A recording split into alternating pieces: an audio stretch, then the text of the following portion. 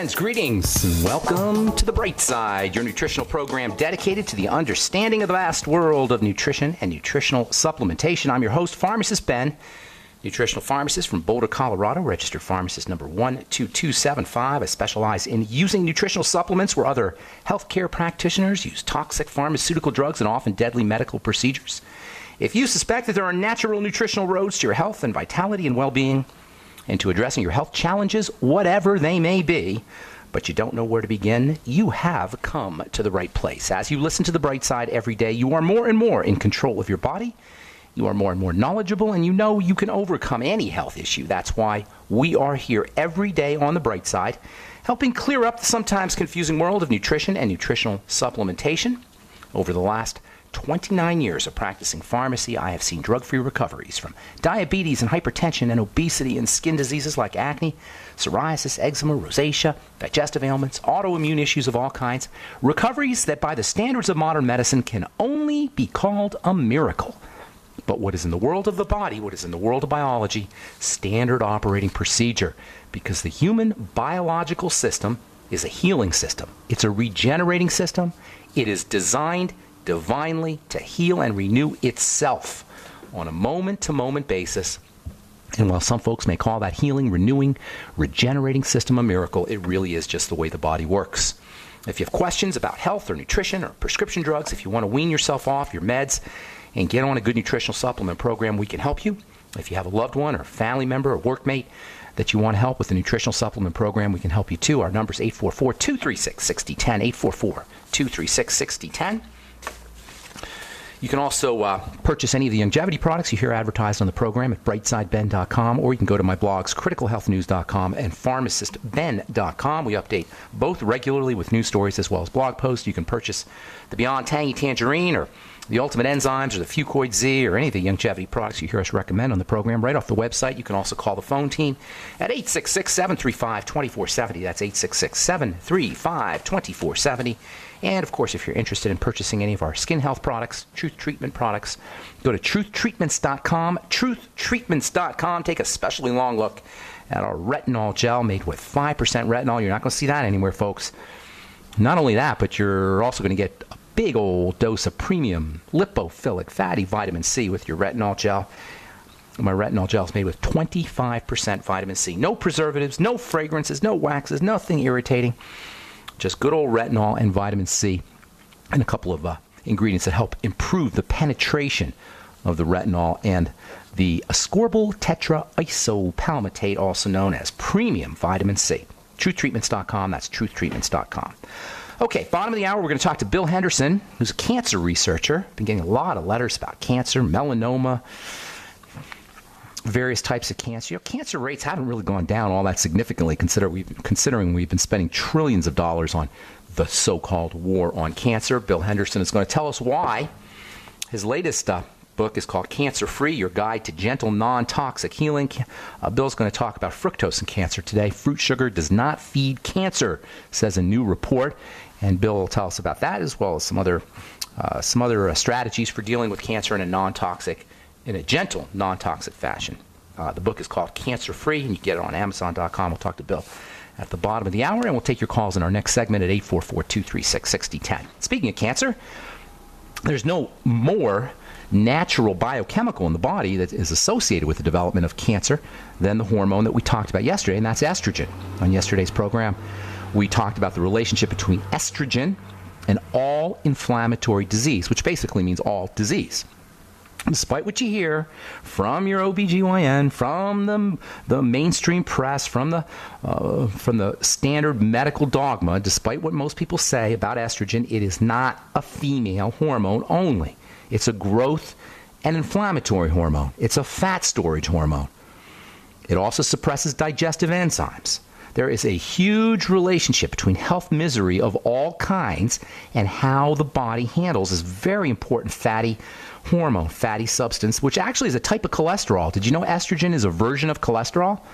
It's a tweaked version of cholesterol, and it is extremely, extremely potent stuff.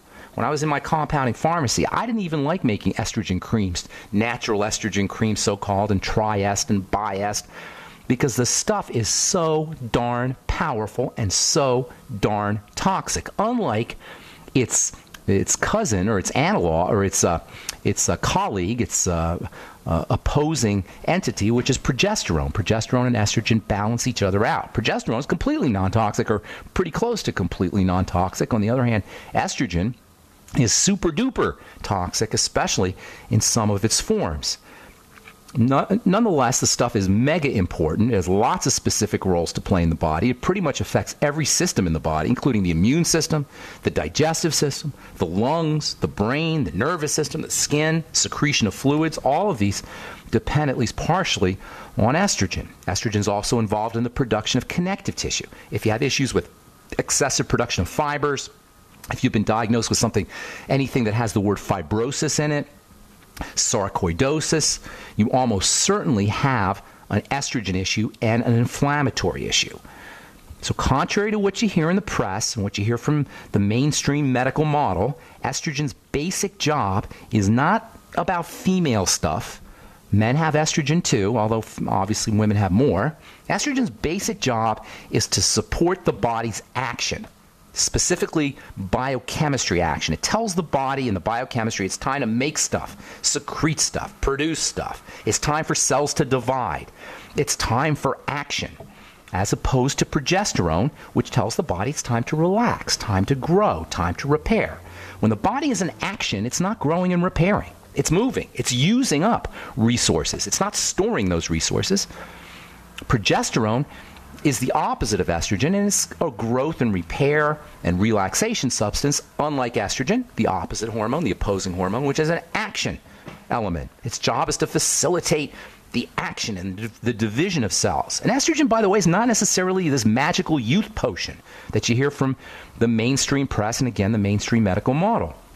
Estrogen, in some of its forms, is toxic stuff.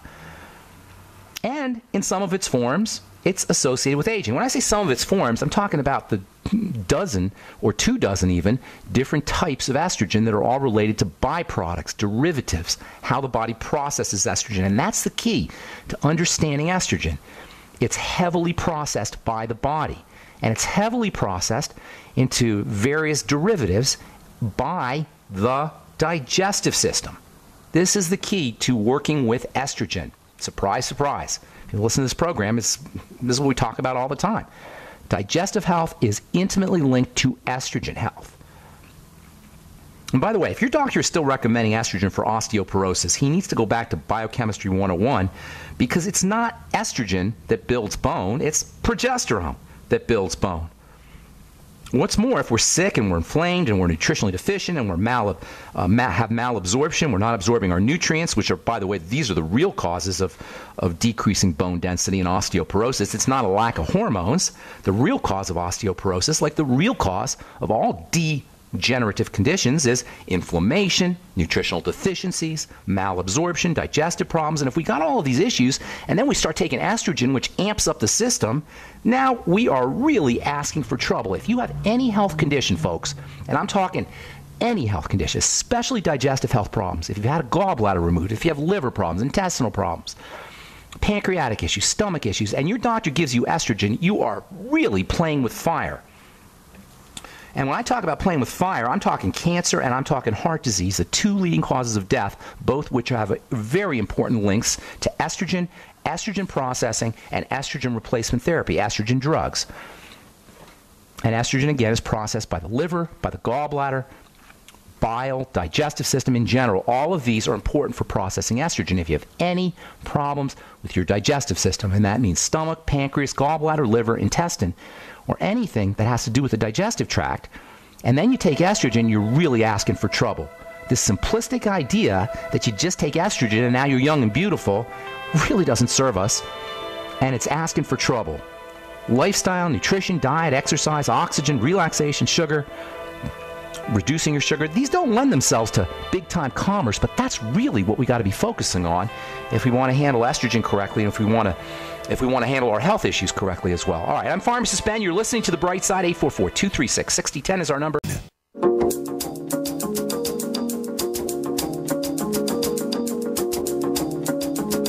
Back on The Bright Side, I'm Pharmacist Ben. 844-236-6010 is our number. Got Bill Henderson coming up at the bottom of the hour, author of Cancer Free, Your Guide to Gentle Non-Toxic Healing. Bill is a cancer researcher. I've been reading his stuff for pretty close to 20 years now. His anti-cancer stuff. He's got a bunch of stuff on the web and a book, and he's going to talk about fruit sugar and cancer. But we're going to talk about I'll get Bill to talk about estrogen and cancer and why cancer rates aren't really going down, despite the fact that we're spending trillions, at least we have spent trillions of dollars in the so-called war against cancer. Really, we're still doing the same kinds of things to treat cancer that we did 100 years ago. Radiation, and chemotherapy, and cutting things out. And we really haven't progressed very much when it comes to understanding cancer. You know why? Because it's not a medical issue at the end of the day. Maybe surgery is, maybe radiation is, but preventing cancer has nothing to do with your doctor, nothing to do with medicine. It has to do everything to do with the same things that we need to do to stay healthy in general, and that is work on the digestive system, work on the blood sugar system, make sure you're deep breathing, moving your lymphatic system, keeping your sugar down. Folks, this is not complicated. The problem is none of these real health strategies, lifestyle strategies, lend themselves to big business, lend themselves to commerce. You can't make money off of lifestyle issues and nutritional issues and supplements. There's not much you need to buy to stay healthy. There's not much you need to really interact. There's not much interaction you really need to do with the consumer world if you want to stay healthy. You don't even need a gym membership. A heavy-duty rubber band that'll cost you $5 or $10 on the internet is plenty. Is all you need to exercise. How much does it cost to restrict your sugar, restrict your calories, or breathe correctly? How much does it cost to make sure you're sitting on the couch and spending 2 minutes or 3 minutes a day doing deep breathing? You know, oxygen kills cancer. Cancer can't live in an oxygenated environment. Cancer feeds on sugar. How much does it cost to restrict our intake of sugar? Folks, in the long run, when we do everything we need to do to stay healthy in terms of supplements and diet, nutrition, we'll be saving money. And we'll be gaining freedom and health and vitality. All right. We're going to talk about this mythology around estrogen, why the silliness about its use as an anti-aging panacea, and then we'll talk a little bit about so-called bioidentical hormone therapy, which is nothing of the kind. It's not identical to anything. And then we'll talk about how it relates to pigmentation, how estrogen relates to hyperpigmentation and melasma, because that's really what we're talking about here is the skin. And then we'll get into some topical strategies as well. Just as an aside, if you have an estrogen issue, the main thing to focus on is the digestive system, especially good bacteria and your ultimate enzymes, your probiotics, biolumin nightly essence, and bile salts, which you'll find in the ultimate enzymes. All right, we'll continue this.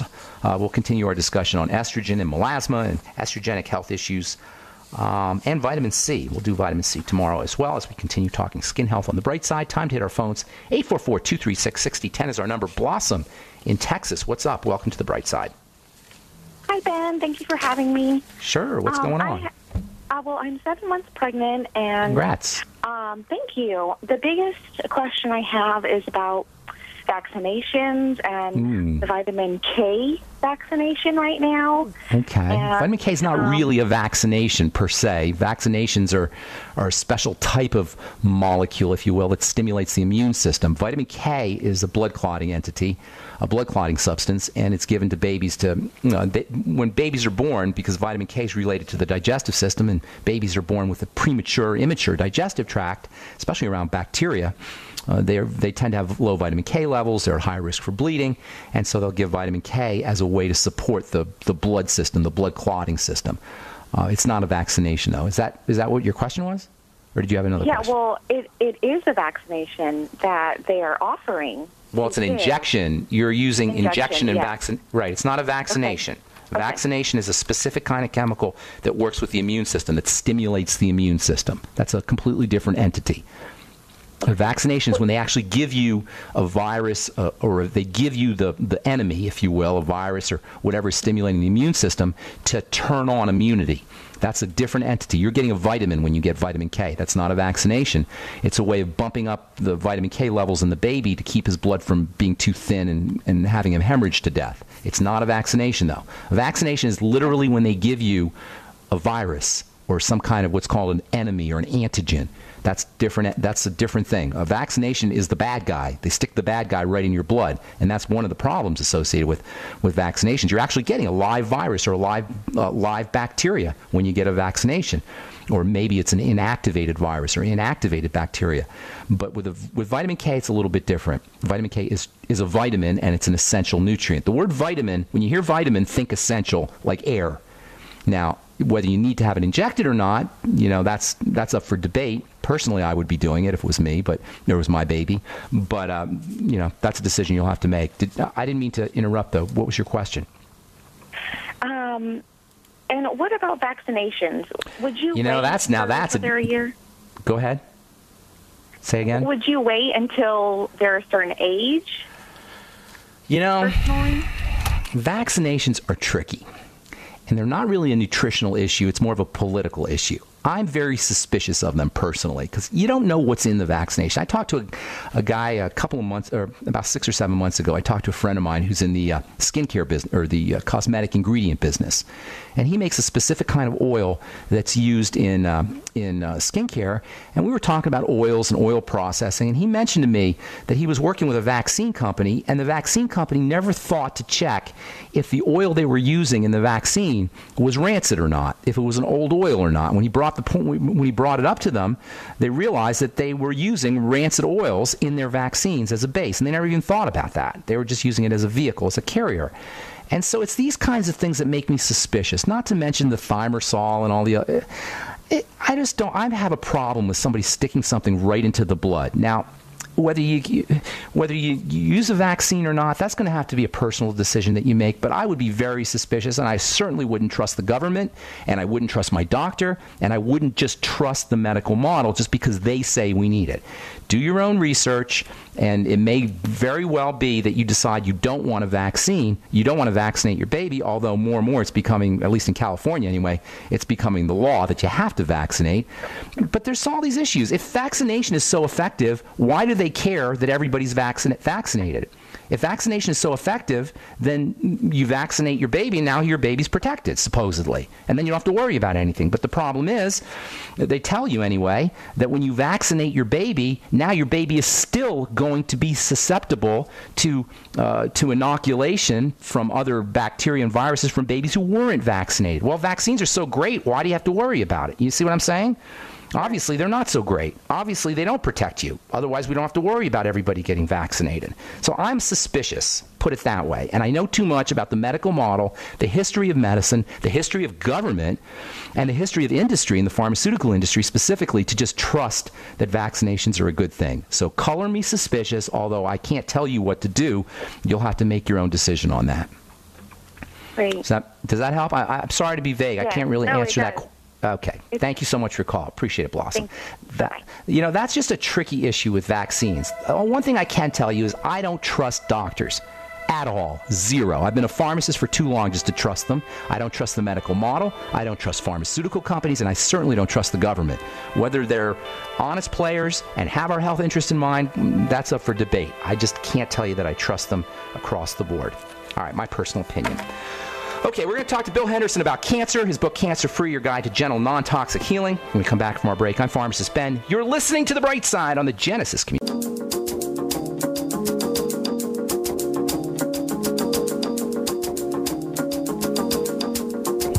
All right, we are back on The Bright Side. Thank you for joining us. We're on the air Monday through Friday, 8 to 9 Pacific, 10 to 11 Central Time, 24/7 on our archive page at brightsideben.com. You can also check out my blog, pharmacistben.com, and criticalhealthnews.com. You can order longevity products right off the blog or off brightsideben.com. And, of course, you can always call the phone team at 866-735-2470.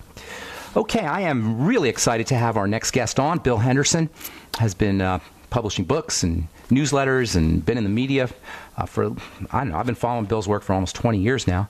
His new book is, it's the fourth edition of his new book, Cancer Free, fourth edition of his book, I should say, Cancer Free, Your Guide to Gentle, Non-Toxic Healing. You can get it on Amazon or at bookstores. Bill's going to talk about fruit sugar and cancer, and I also want to get Bill to talk a little bit about cancer in general. Thanks for joining us, Bill. How you doing, buddy? Just fine, Dan. I appreciate all that.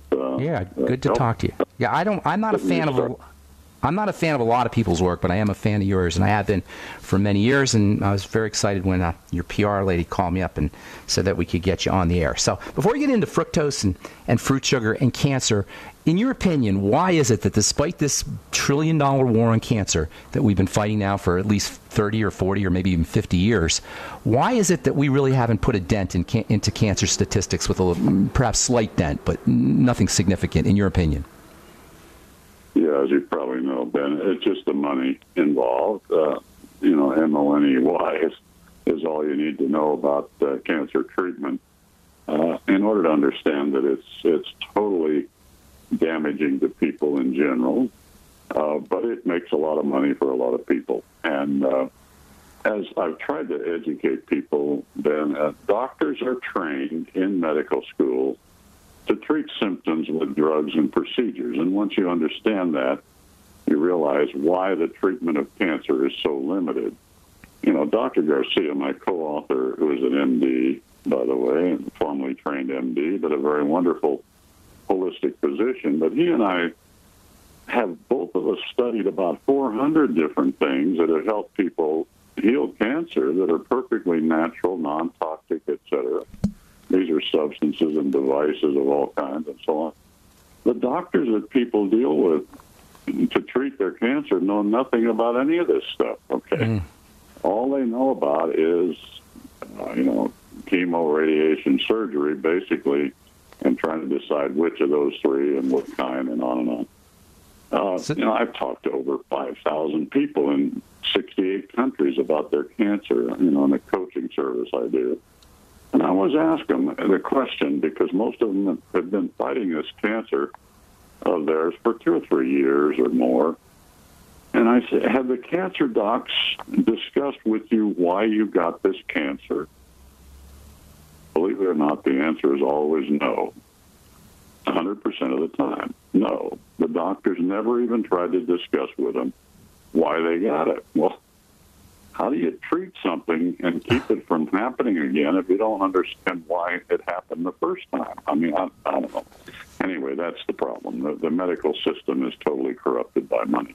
Now, you may not know the answer to this, but maybe you do. In terms of the body has an ability to fight cancer. We all get cancer, and there are enzymes in place that snip out mutations, etc. How many people do you think? Including people who have cancer or who have been treated for cancer or who've been diagnosed with cancer, what are we talking about? 5 million people? 10 million people? Well, every year in the United States, it's about 1.2 million, I think, is the latest number. Those are the diagnoses. Yeah. Right, but total people who are affected, would you say? 600,000 that die of it. But worldwide, the deaths attributed to cancer every year are 8 million, approximately. So we're talking it's a small amount of people by percentage who are affected by cancer, even though we hear about it all the time.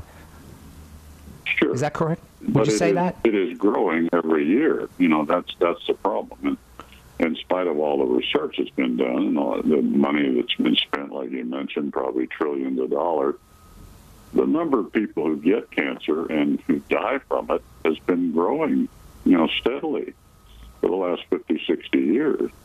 And that's despite the trillions of dollars that we've shot at that we're throwing at the disease. What do you think, in your opinion?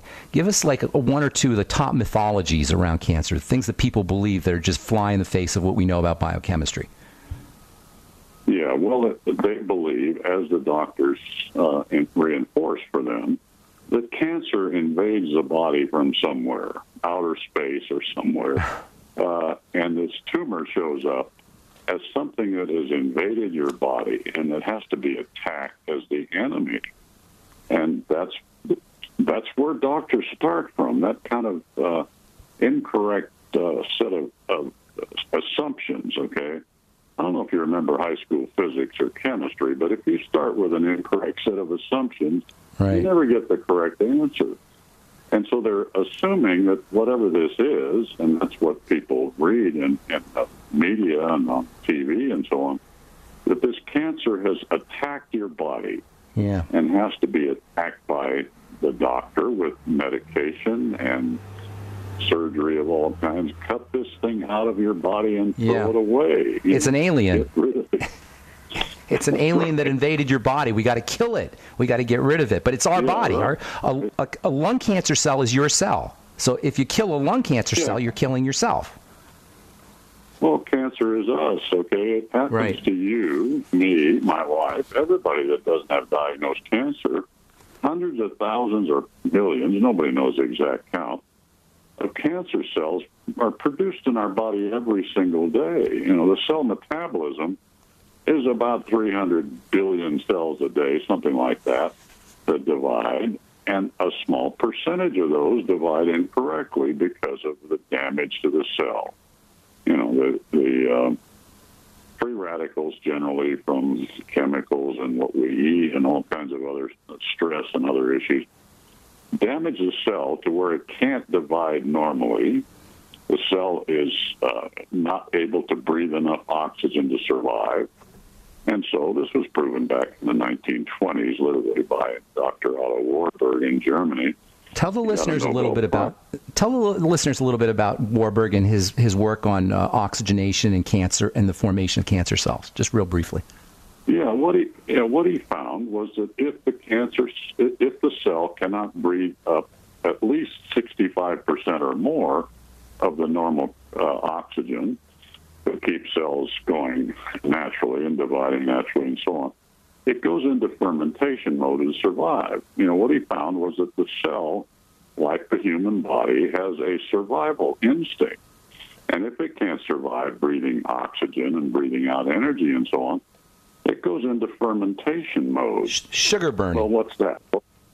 Well, sure, it sucks up sugar in whatever form it can find in the body, ferments it, and continues to divide. Well, what he also found was that the function of a normal cell for committing suicide, after it divides, it looks at itself and says, am I normal? If not, it's out of here. Okay, it commits suicide. This is a normal part of our DNA. APOP. You're talking about apoptosis, cell suicide, and to me, that's one of the most magnificent mechanisms in all of biochemistry. How a cell, when it sees it's dysfunctional, will kill itself. I want to talk about fruit sugar when we come back from our break, Bill. We got to take a commercial, so hang tight. We're talking to Bill Henderson. His book is Cancer Free: Your Guide to Gentle Non-Toxic Healing. I'm Pharmacist Ben. You're listening to The Bright Side. We'll be back right after this.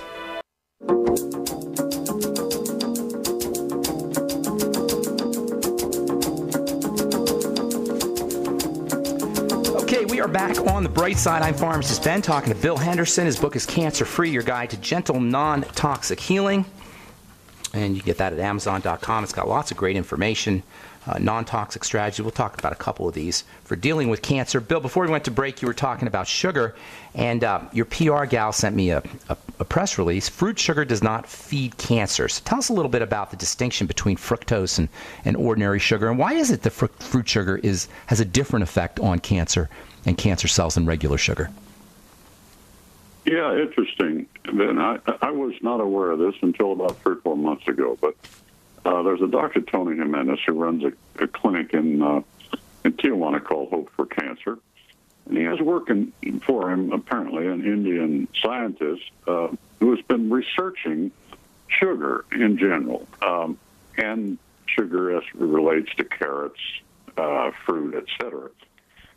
And what he's found, and what was covered in an interview that Ty Bollinger did with Dr. Jimenez, was the fact that L-fructose, the little L, lowercase l in front of the fructose, is the way the scientists refer to this type of sugar. And it doesn't mean exactly left, L-E-F-T, but it means a word that really describes left-spinning molecules. That's what the little L means. Chirality. And a left-spinning molecule, as it turns out, is not food for cancer. The cancer feeds on right-spinning molecules of sugar, which come from stuff like high fructose corn syrup and almost all the stuff we buy in the supermarket, and refined sugar and so on. But the L-fructose is what's in fruit and carrots and beets. Okay, carrots and beets have the most sugar of any vegetable. And carrot juice, as you probably know, has been used by lots of cancer clinics for helping cancer patients heal for a number of years. And there's even a book been written called Curing Cancer with Carrots by a lady named Ann Cameron, which is kind of interesting. It tells how she did it by juicing 5 pounds of carrots every day and drinking 5 8-ounce glasses of carrot juice every day. She got over her cancer. Well, you know, the fruit, as it turns out, and Dr. Garcia, my co-author, and I have been warning people about eating too much fruit for a number of years, and it's in our book. You know, we say the fruit is helpful. It has a lot of nutrients in it. But be careful, don't eat too much of it and don't drink fruit juice and so on because it's too concentrated with the fructose. Well, hey, that ain't necessarily so. So we've learned. The fruit does not cause cancer to feed on it and grow. It's about that simple. So how exactly is the R form, the right-hand form, being created? Is it in the processing of the fructose into high fructose corn syrup?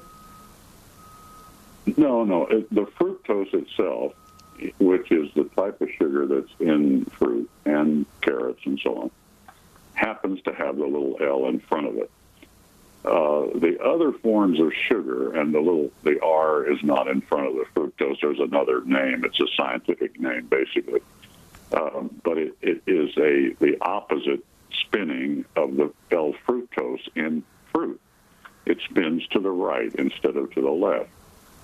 And it turns out, through the research that's been done on this fairly recently, within the last year or two, literally, that the cancer feeds on the right spinning molecule of sugar, which is, you know, of course, what is refined sugar, high fructose corn syrup, that kind of stuff.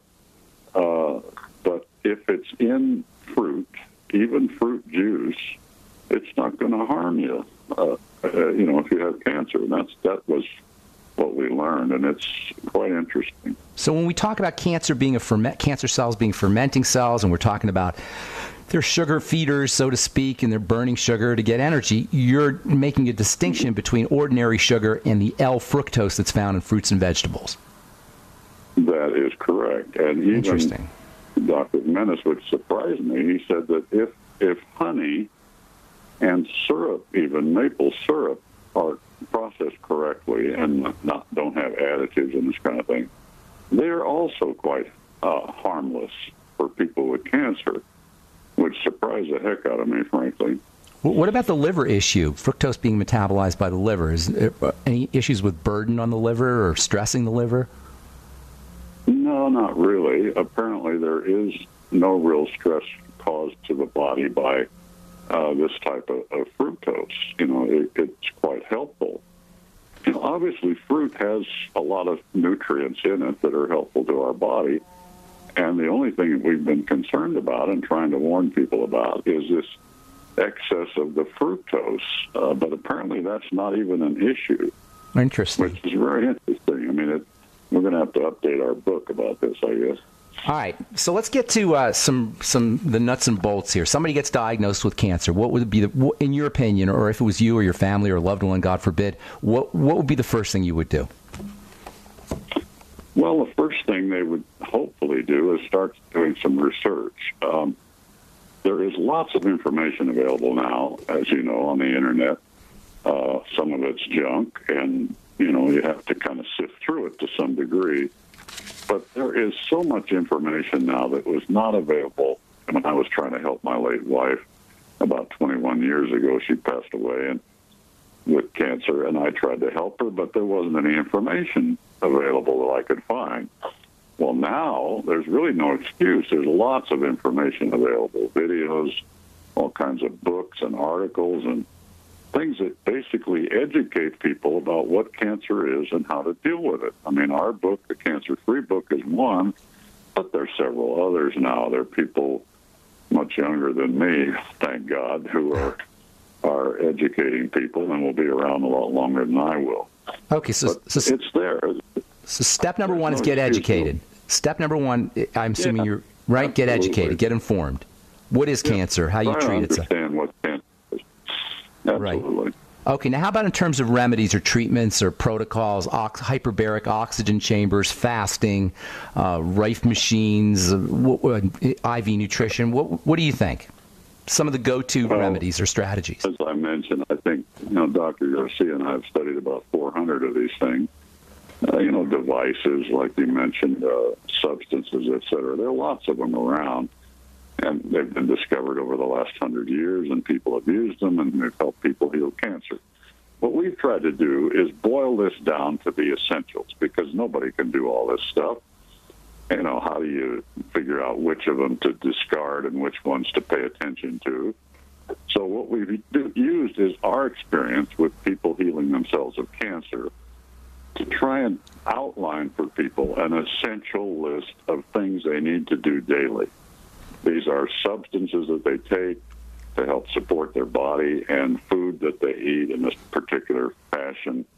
Those things really have been enough to heal so many people that we urge people to try that regimen first, at least for a few months, and, big A-N-D, by the way, deal with the cause of their cancer. What is it that brought this on? This cancer is not an accident. It happened to them for some reason. And we try to help them figure out what that reason was and deal with it. All right, so now you have a couple of things in the book. I noticed you didn't mention anything about Nick Gonzalez or digestive enzymes. Do you know anything about that for cancer? Have you heard about that? Oh, sure. I've heard a lot about it. Unfortunately, we lost Dr. Gonzalez here about 3 months ago. I did not know that. He passed away. Yeah, he was a wonderful holistic physician. What's your take on using enzymes? What's your take on systemic enzymes? I think that the pancreatic enzymes in particular are quite helpful for people. Trypsin, chymotrypsin is what they're called, basically.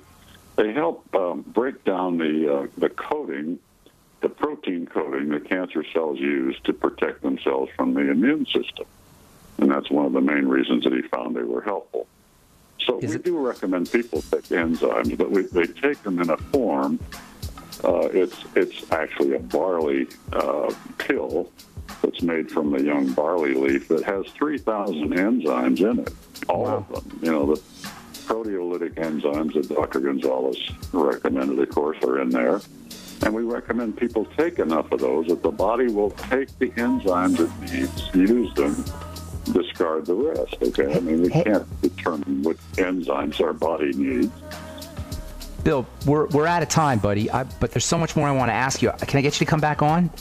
I'm going to call Mariah and see if I appreciate that, Bill. Thank you so much. Thank you so much, Bill. Book is Cancer Free, Your Guide to Gentle Non-Toxic Healing. You can get it off Amazon or you get it off Bill's website, beating-cancer-gently.com. Thanks for listening, friends. I'm Pharmacist Ben. We'll talk to y'all later, folks. Bye for now.